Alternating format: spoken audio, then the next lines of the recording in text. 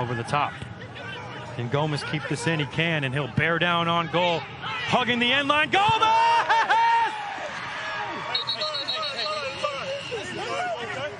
A superstar for Louisville City. Jonathan Gomez makes the goal. It's the simplest of tap-ins at the far post for Kyle Gregg. 2 goals for Gregg. Louisville City lead by 4-1, but this goal is all about Jonathan Gomez. Absolutely. Great ball in by Gibson here. I thought it was going to run out of bounds, but give Gomez credit, chased it down and then took it all the way across the byline, past one player all the way in. Maybe got a lucky bounce, but easy finish there for Craig. And again, you've got to give the youngster a lot of credit there.